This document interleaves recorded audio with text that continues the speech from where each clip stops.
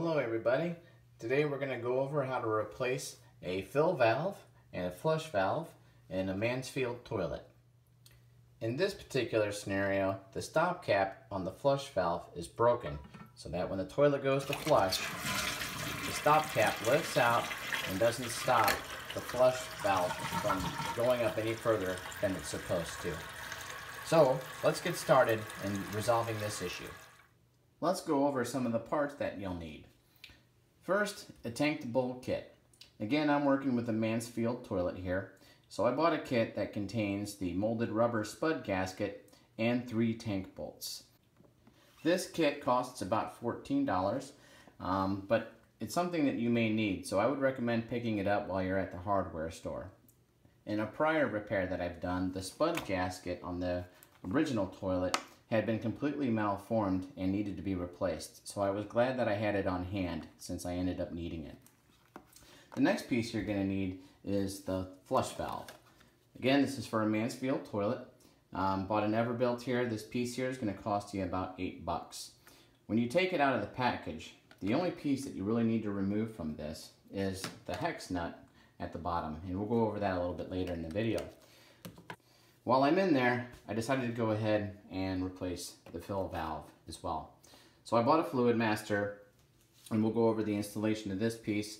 These are the components that come in the box. You have the fill valve here itself, you have the fill tube, and then you have a coupling nut and a rubber gasket. And we'll go over getting that installed here in a little bit. These are the instructions that it came with. You also will need a vice grip or two, and we'll see why here momentarily. It might not be a bad idea to grab a couple of rubber gloves as well. And the last thing that you will need is a 14mm socket wrench. This is going to come in handy when you're working with your tank to bowl kit. The first thing we're going to do is turn off the water. Then flush the tank to empty the water. This will drain most of the water from the tank, but not all of it. For those of you who may have seen my previous video where I replaced just the flush valve, I went about emptying the residual water in a different manner. In this particular video, I'm going to do it a little bit differently. Here we can see we have about 1/4 inch to 1/2 inch of water still left in the tank that will not completely drain just by pushing down the flush lever. So what I'm going to do is I'm going to disconnect the tank from the toilet bowl, and I'm going to empty this in a tub. The reason I didn't do that in my last video was because it was in a half bath where I didn't have access to a tub. So to get started with that, we're going to go underneath the toilet and we are going to loosen this coupling nut here. But before you do that, you might want to grab a towel and go ahead and toss it right underneath just to catch any water that may be trapped in the supply line that may drip out as you're loosening this up. A lot of this stuff here has been hand tightened, so you may or may not need your vice grips.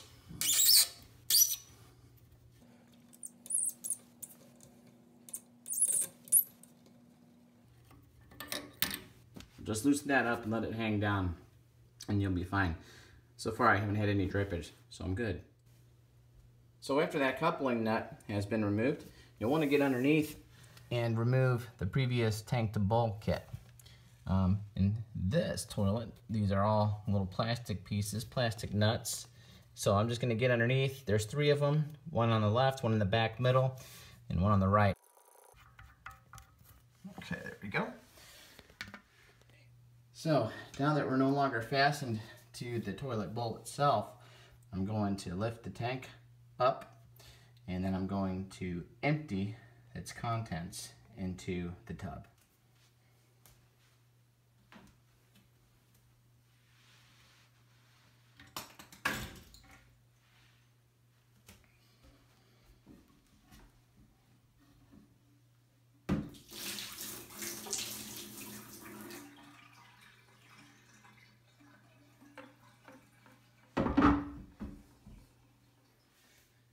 now that the residual water has been dumped into the tub, now's a good time to put on those rubber gloves and we'll get to work on taking out all of the old parts.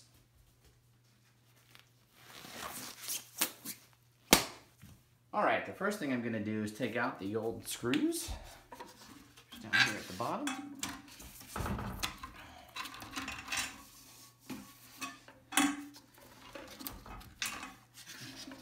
Now the reason I like to replace these is you can see here on my rubber glove all of the black.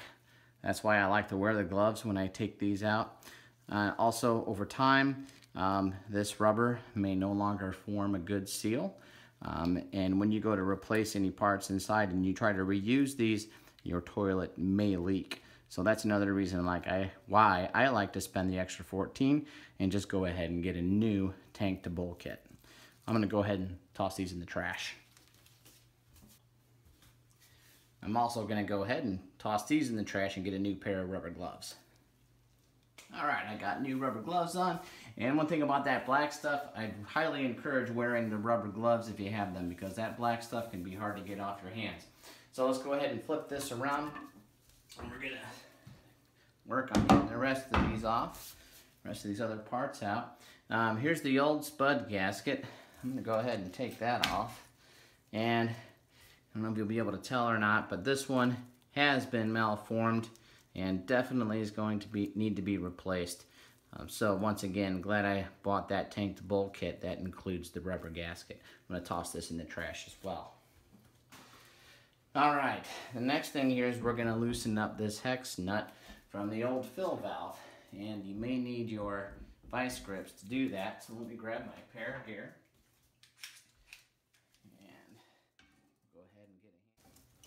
And I'm just going to reach in, grab a hold of it, and loosen that up. Take the rest off by hand.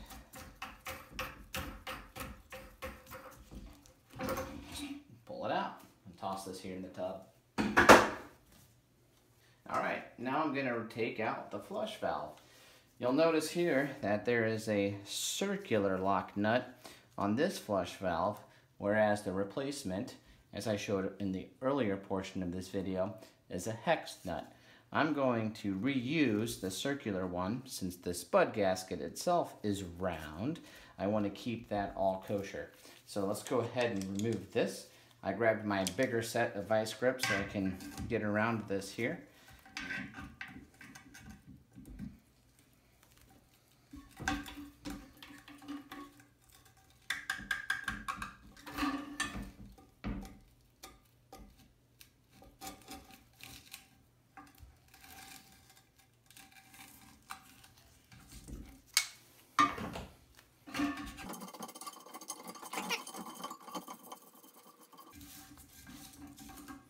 Okay, I'm going to keep the circular lock nut. I'm going to toss this in the tub as well. Alright, before considering reusing the circular lock nut, you may just want to give it a look, make sure that the plastic itself is not brittle and that the threads on the inside are in good shape and not broken up or anything like that. This one looks to be in good shape, which I'm happy about. I'm going to reuse this. Okay, so now we have an empty tank. There's nothing left in it. We can now go about inserting all of our new parts to start the actual repair. Alright, we're going to start with the flush valve itself. Here's the replacement piece. Again, the only thing that we're going to take off of this is the hex nut. And I'm going to reuse the circular one. So just to kind of show you here side by side, hex, circular. Alright, simple enough. So take your new flush valve, put the flush lever through the arm, go ahead and I'll flip it around. Hold on to the new flush valve, hold on to the new flush valve inside, and go ahead and just lightly attach the circular nut here.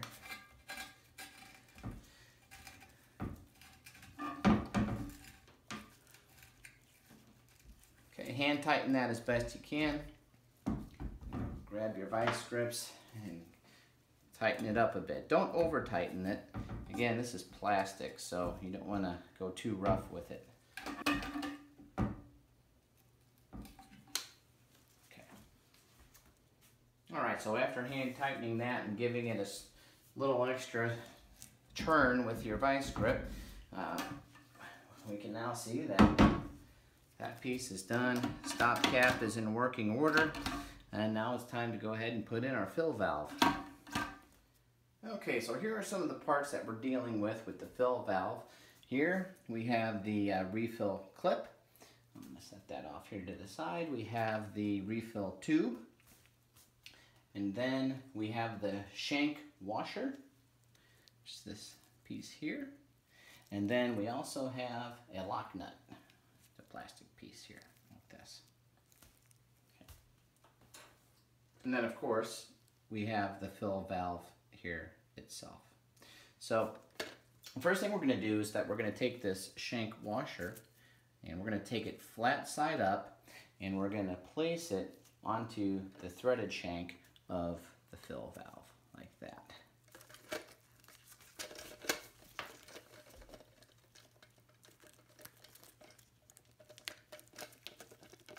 All the way up to the top.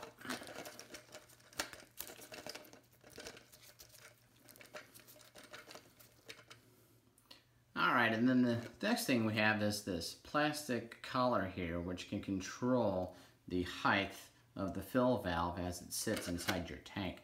So I'm going to loosen up this collar and push it up, and then I'm going to take the shaft off and just give it a pull, and then you'll be left here with just this piece, which I am now going to insert into the tank.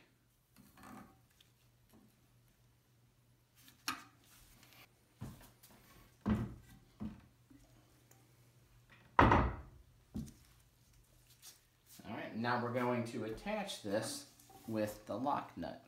Now we're only going to hand tighten this.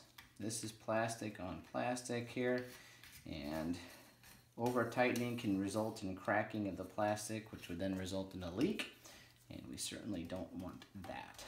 So put that on and hand tighten that down. And believe me, you'll be fine.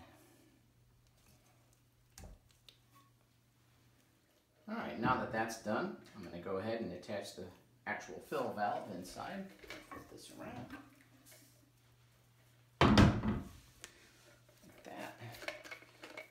Insert that on the shaft. I'm going to press it down, and I'm going to try to keep it so that the float will hit about at the same level as where the water line was in the previous setup. Somewhere right about that, and we'll test that out and see how that works out later. Once I'm comfortable with that, I'm going to slip down that plastic collar to lock it in place. Now we're going to take our refill tube and attach it to the nipple of the fill valve, which is this piece right here.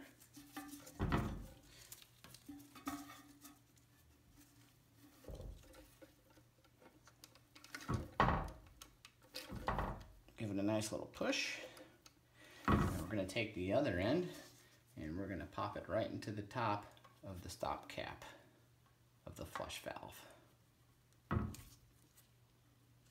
Push that in there. Now if you have excess hose, you can take some scissors to shorten it if needed, and you know, maybe this is coming up and touching your lid or something like that. You can shorten that, it's not a big deal. Just obviously don't cut off too much. Alright, that concludes the replacement of the flush valve and the fill valve, and now we're going to take our tanked bolt kit and remove the spud gasket and attach it to the back side of the tank around the circular nut.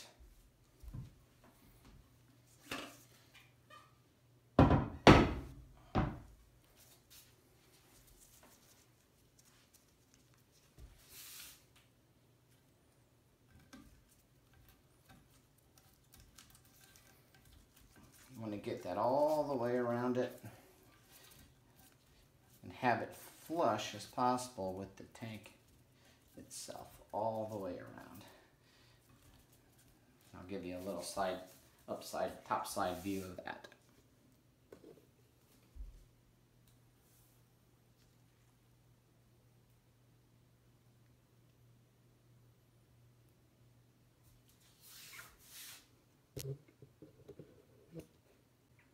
One thing I forgot to mention, in this particular installation, I am not going to need this refill clip. So I'm just going to toss that off to the side.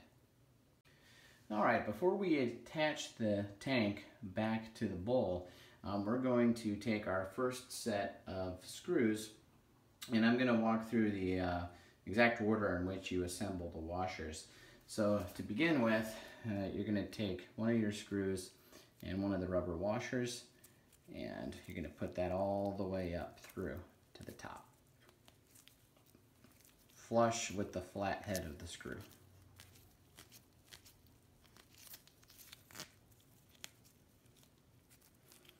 Okay, do that for the other two. Alright, so once that's done, you're just going to go ahead and insert these from the inside part of the tank.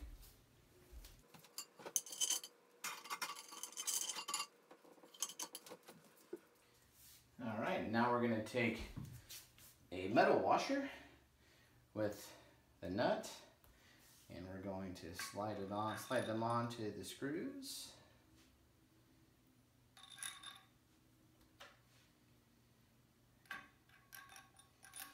And start to thread on the nuts.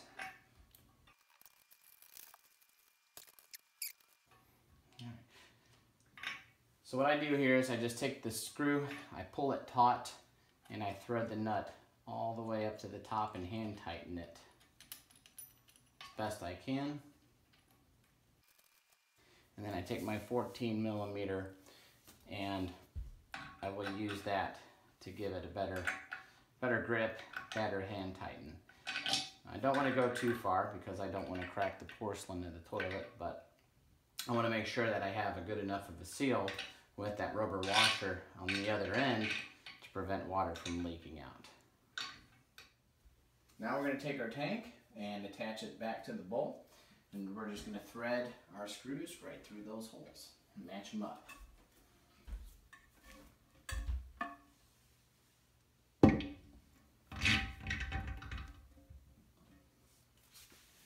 Alright, now we're going to be working from the underside of the bowl, and we're going to attach the rest of the washers from the tank to bowl kit. And the first one that's going to go on is going to be the rubber washer, followed by the metal washer, and then you're going to attach the nut. And then again, hand tighten it with your 14mm hex.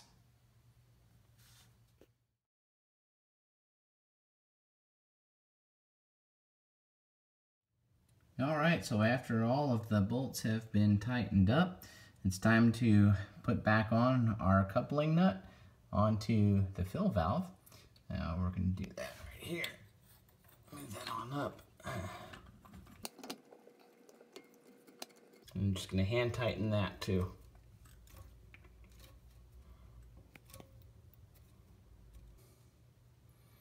Okay, that's hand tightened.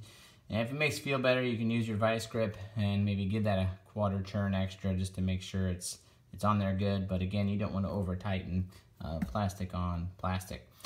So once that's done, go ahead and grab a towel, place it underneath around the tank, because the next step is we're gonna turn on the water. Okay, do whatever makes you feel comfortable with your towel coverage, so to speak, and then we're time to turn on the water. As you're turning it on, turn it on slowly. Just check for leaks as you gradually turn it on. That way, if it starts to leak on you, it's not going to gush out, and then you can quickly turn it back off.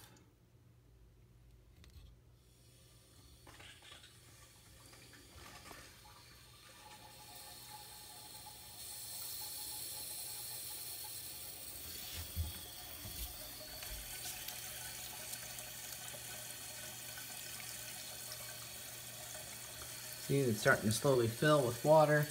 And now we can get a better idea if we're going to have any leakage or not. I like to look in between the tank and the bowl. That's where you're first going to see some things. You also want to keep an eye here on your coupling nut from the supply line. to the fill valve, make sure that there's no leaks there.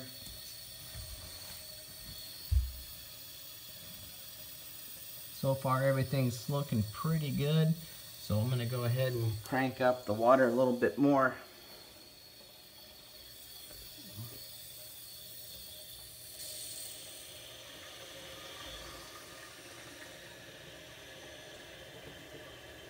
All right, I'm fully on now.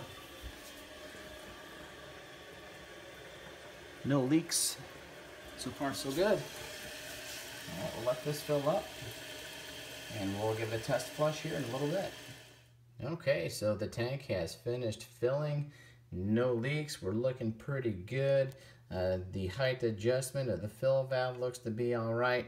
You can kind of see where the old water line used to be, so at most I might be 1/4 of an inch off. Not too bad there. I might make an adjustment to see if I can get it to come up a little bit higher, but more importantly here, looking at the flush valve, we can see that the water line is actually just below that level there, which is where we want it. So in all actuality, I think I'll leave it alone. So let's go ahead and give this a test flush. We're going to check for leaks at that stage. If everything checks out, we're good. We'll put the lid back on and call it a day. On the first test flush, instead of pushing down on the flush lever, I like to just kind of reach in and just grab the tip of the flush valve and give it a gentle pull and let that water kind of slowly leach out a little bit and stop it and check for any other leaks. If there is none, then I'll just go ahead and let it flush all the way. That way you have better control over the flow of the water out of the tank, and you can push that flush valve right back down if you do encounter a leak. Alright, so no problems there. Let's give this thing a real flush, and we can call this project complete. If this video helped you out in any, I'd appreciate a thumbs up. If you have any comments or questions, please leave them below, and consider subscribing to my channel. Thank you for taking the time to watch.